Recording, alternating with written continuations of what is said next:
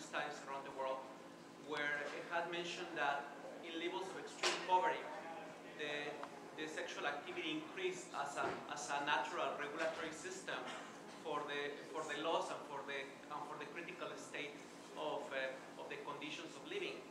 So the fact that there is a highly reproductive event happening in poor countries is not an accident, but it's a part of the nature functioning within itself as regulating the chaos that people are living in. So it's well known that the sexual appetite becomes stronger in times of scarcity. Now I have a question for you guys. I know that among you are many that are professional, and many of you are educated and have degrees. I want to know how much are you willing, or what is your consideration in giving part of even your professional labor to people for free. For example, I have a friend who lives in a very narrow and difficult financial situation, who for example have an urgent to see a dentist, but the problem is the system cannot cover for dentists, and there is no availability to get somebody who really can help people who are poor or desperate. How much are you willing to consider that in a community like this, people are willing to do more altruistic and can share more their professional abilities for the best of the community in general? Yeah, I think that's a great question. One of the advantages, I think, of this movement is that it does attract people from all different professions and all different walks of life, whether economic, cultural. It breaks all the barriers, right? So I know, like, I'm an accountant, so I'm a chartered accountant here in Canada. I mean, it's kind of a joke for this movement in general, but you know, we have veterinarians, we have engineers, we have construction workers, we have, you know, just a wide variety of people that come to this movement and are willing to share their knowledge of what they know in this society that benefits them in society that they've learned, and share that for free, actually. So I mean, in a dentist situation, I'm not familiar if we have any dentists, but I mean, not yet, but we'll try and get some. But that's the goal, right? The goal is to have enough skills in your community, and you're teaching those skills, and you're making the resources that those, I mean, a dentist would need some equipment. He'd also have to buy that equipment, or at least be able to access it in some way, and be able to support your community through this transition, because the powers that be are not going to just allow you to not pay for things and cooperate and like interact with the system. So in order to protest it non-violently, which is our movement, it's a non-violent movement, we would have to do that within our communities, within the skills that we share. And the more skills we have, the stronger that we can be. Yeah. Just a comment regarding a population. How much is too much, and what's the average? The study been done already around the world that humans as a species on this planet, we consume 10 times more than we are allowed as an energy. Doesn't matter what energy is, whether it's going to be solar, or we consume 10 times more energy than the next largest species on Earth, which is plankton. So in terms of 7 billion people, we're a little bit 10 times more than we're allowed on Earth. And the calculation's been done that no more than about 1 billion people is perfectly enough as species to be, you know, happily prosperous.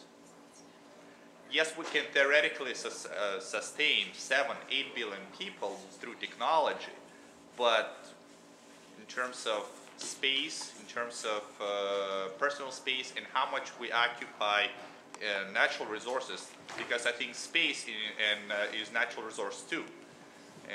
Forest and, you know, other animals, we're supposed to understand them. They need space more than we do. We can go up high in high cities. They cannot go above each other.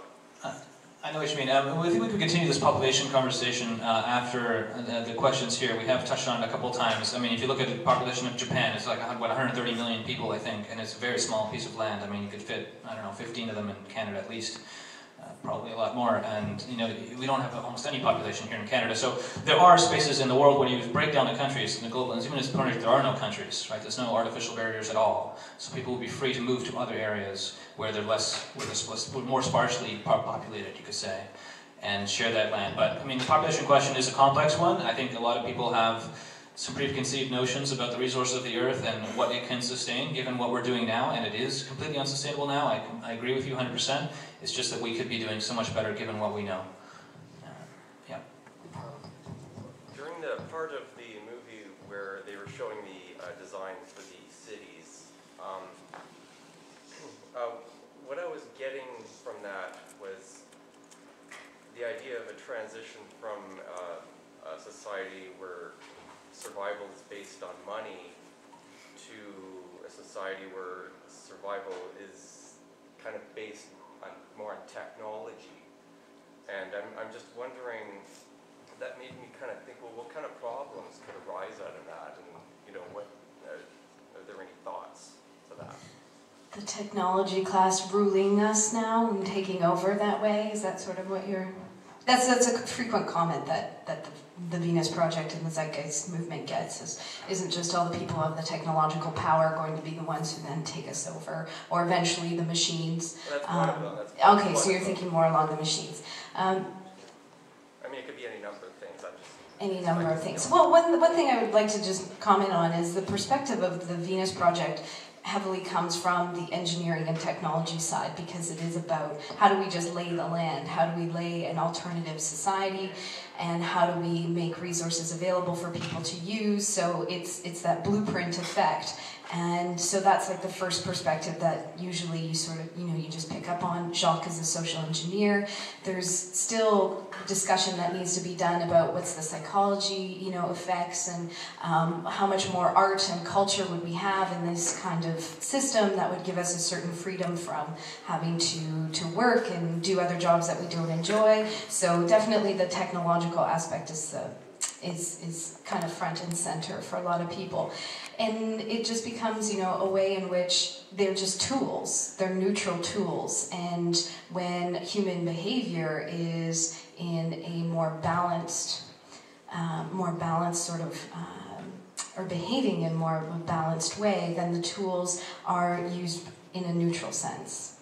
Does that help? I feel like I'm kind of dancing around where you're coming from. I'm sorry, it's late. Yeah.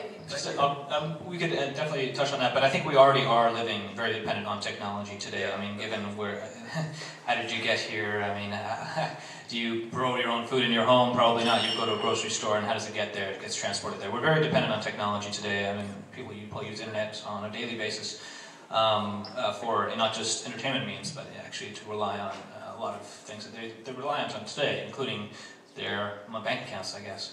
But in the future, it would only be more so, I suppose, in a Venus project, and there would have to be controls for that. I have to take only one more question because we have to get out of here by 12:15. We will answer more questions at Peter Pan again, which is free for everyone, 373 Queen West, so just around the corner.